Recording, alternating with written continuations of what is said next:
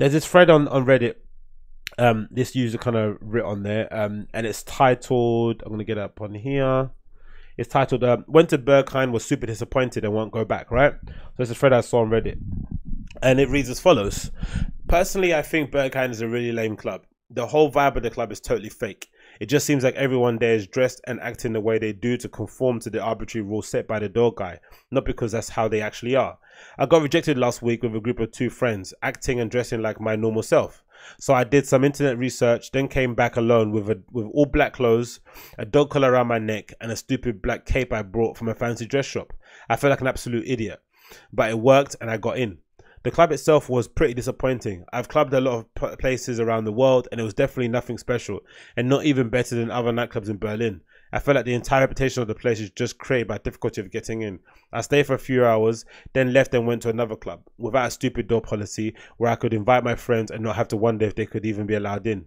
Why would you want to go somewhere with a guy at the door going 9 or yeah and deciding people's fates in a scene reminiscent of the entry to a concentration camp? The techno scene is supposed to be about accepting people, not rejecting people. It really pisses me off to hear that people's nights were ruined because of what a doorman at a nightclub thought of their outfit, or hear them elated because they made it past like something that trivial should affect their ego. I get the feeling talking to people in Berlin that the reason they say that they had a great time there is just because their ego got boosted and they felt exclusive when they got let in.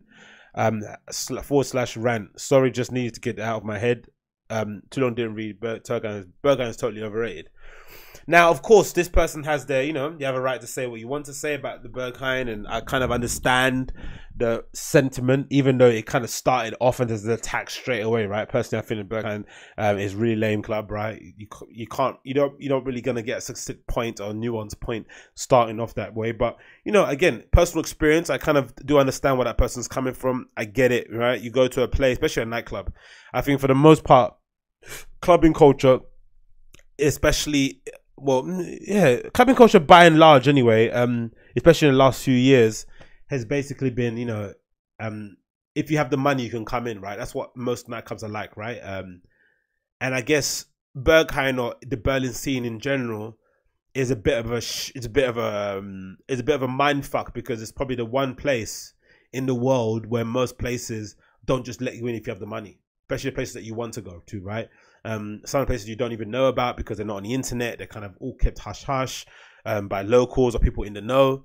The places that you do want to go to on the internet are really tight and aware of who they want to let in because they don't want to damage or ruin the place that everyone's talking about on the internet. So there's this weird kind of balance that they've found where the only way to kind of really get it right is to make sure that the door picking from the front is what sets a tone on the inside. It's kind of get that thing started off in the front. The front is the main thing. As long as you let the people that you let in are right, the vibe inside is going to be right, because you're aware you have the best DJs playing in there. You're aware you have the best sound system. Like, that's by and large going to happen. You're aware you got the best spaces, right? Some of the most interesting club spaces in general, right? To party can be found in Berlin as a city. So you've got that right. But the other thing is a variable that you really can't control, people you let in.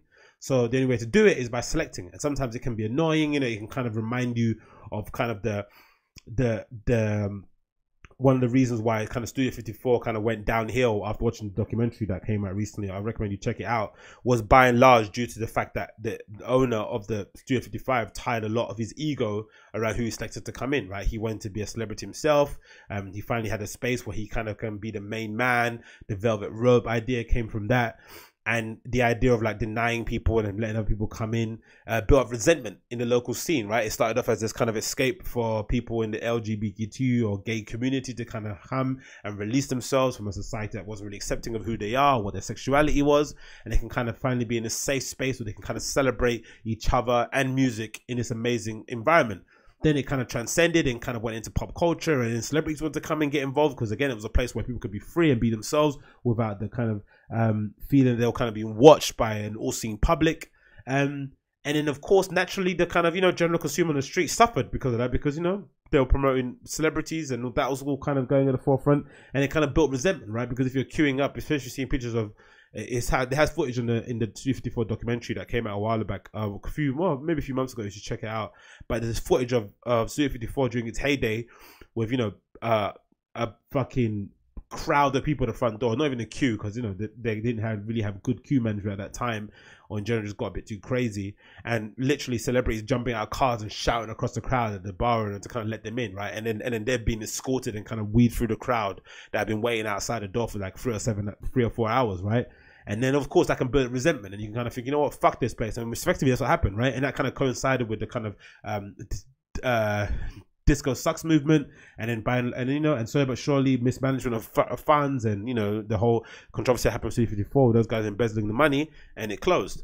But kind of the domino effect was the fact that they kind of, you know, took the selecting process to places where it should never go, where it kind of, you know, prioritized celebrities over the general public, and it kind of, you know, kind of built resentment of people on the outside. But Berghain has done a really good way, has done a really best way, by kind of the core of the kind of reason why it's around is because, you know, it's a safe haven for the gay community, that are kind of the reason why electronic music is where it is, especially in that kind of city, right?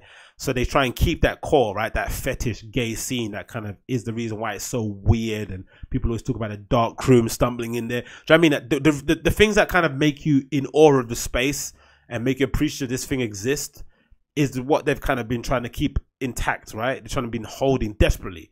There's been fucking Conan went to fucking Berghain and tried to do that whole sketch show there. There's been umpteen videos made about it of how to get in. It's all over pop culture, right? It's all over mainstream media. But somehow they've still remained this, they've still kind of kept this kind of underground ethos about the Berghain, right? And the only way to do that is selecting at the front door. Now, trying to get in is obviously, of course, difficult. I'm not going to say it isn't.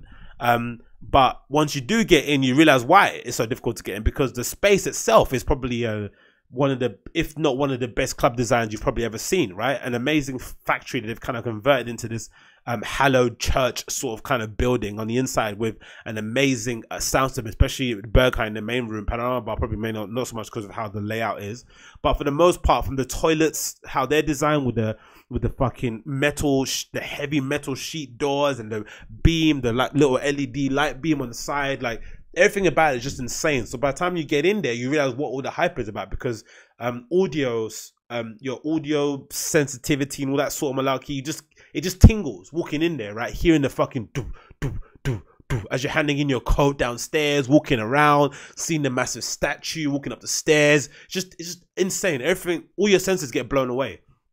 And again, like I said, when you're the person that gets turned away, it's annoying. But I think I've been to Berghain a lot of times now, and I think by and large, the people that are getting in know they're going to get in. The people that don't get in are not that surprised for the most part. And it's not that difficult to kind of get in there, especially on your own, especially maybe with smaller groups, people kind of get it. And I think sometimes, I don't maybe agree with the whole idea this guy says about, you know, having to change yourself to get into a place. But I think, you know, going to a nice restaurant, going to see somebody at the theater or whatever, or hanging out with a friend, or even when you go to your parents' house to go have Thanksgiving dinner, Christmas dinner, whatever it may be, you get a little bit dressed up, right? You put on your best outfit. I don't know, you want to put your best foot forward. And there is a kind of idea behind it, especially in clubbing culture, where there is clubbing gear, right? You kind of see that a lot when you go to those kind of places like Berghain, or you go to places in Berlin, where you forget that ravers still exist. People that specifically go out to rave and showcase a new outfit that they put together.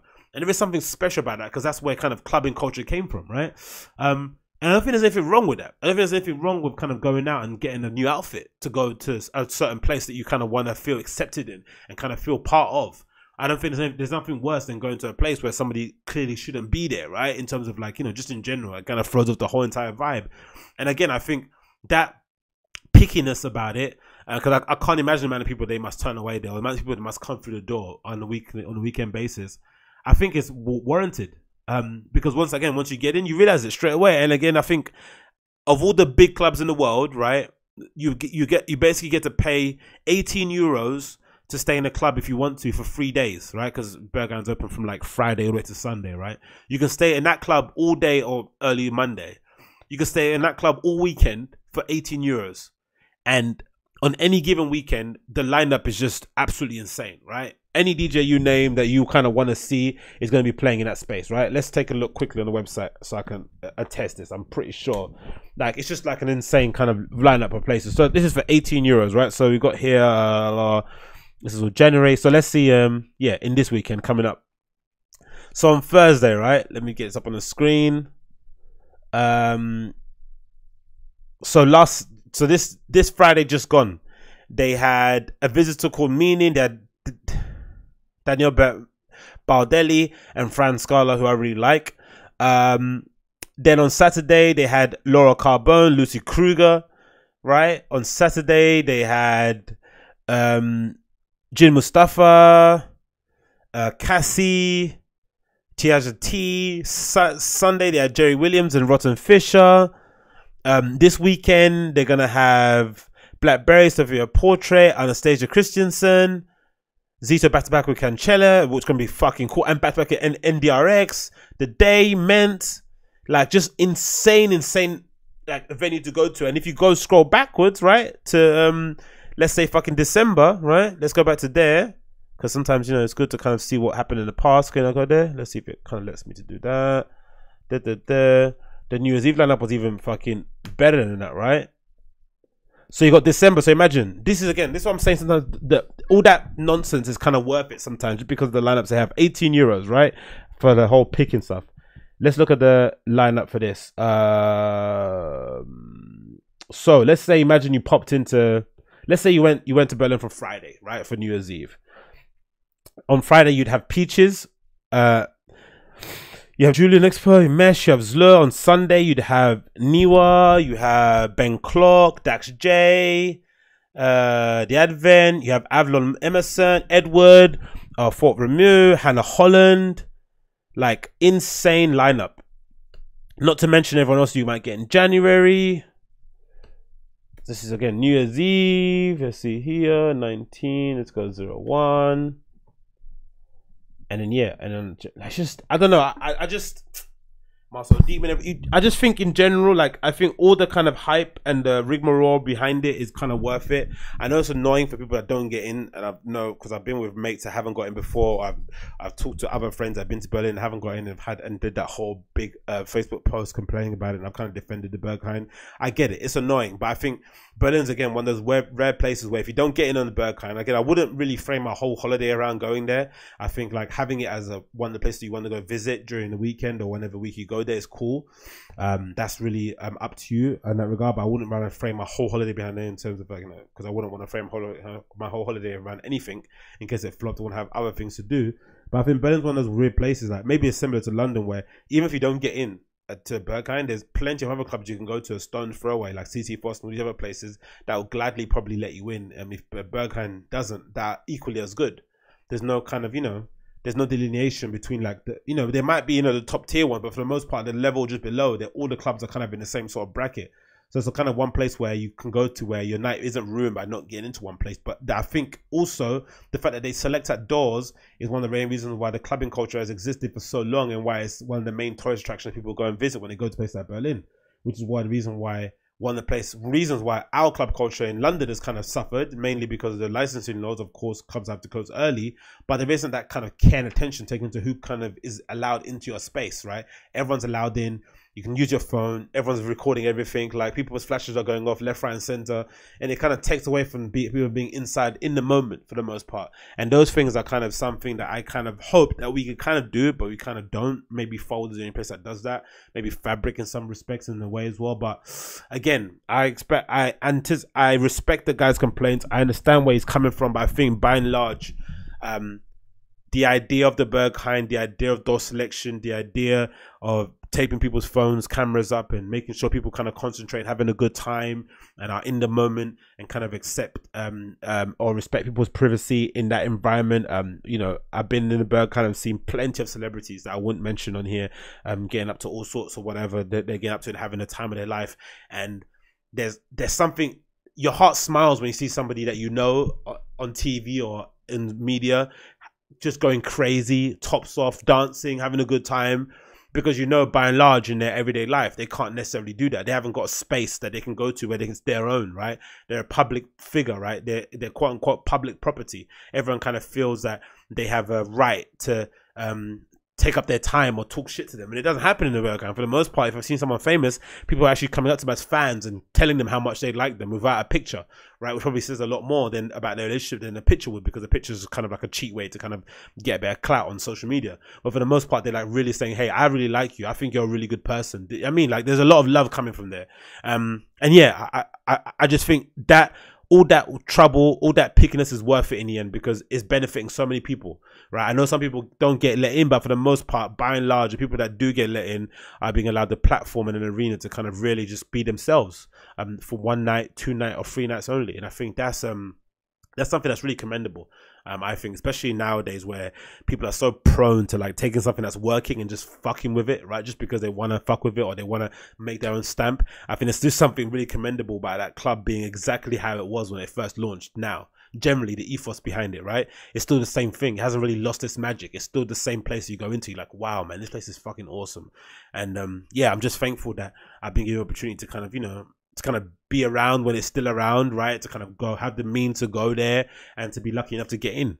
The times I haven't got in, I've been bummed, but it hasn't ruined my holiday. I've just gone somewhere else. But I do understand and respect their decisions and how they go about things. And I hope, in general, with more education and more kind of experience going around, because again, we've all lived in places where, or we've all been to places where it was once good and it went to shit. Rarely, if ever, the place that goes to shit turns it back around. It doesn't happen. No matter how many banners they put up of like under new management or whatever it may be, nowhere that was once good that turns to shit turns it back around. It just never happens. So it's something really precious. When it's good, it's your responsibility to do everything in your power just to keep it that way, right? And not fuck around with it. And the way to do it is by keeping these kind of rules and regulations they have around it. And I think by and large, the rules and regulations only exist at the front of the door. Once you go in, I think apart from don't take drugs on the dance floor, but for the most part, it's lawless in there. You can do whatever you want. All the rules and regulations only exist on the outside to make sure the right people are getting in. And once you get inside, do what the fuck you want. That's amazing. I just think there's nothing better than that, I think, in my opinion. Yeah, that's basically my opinion on that.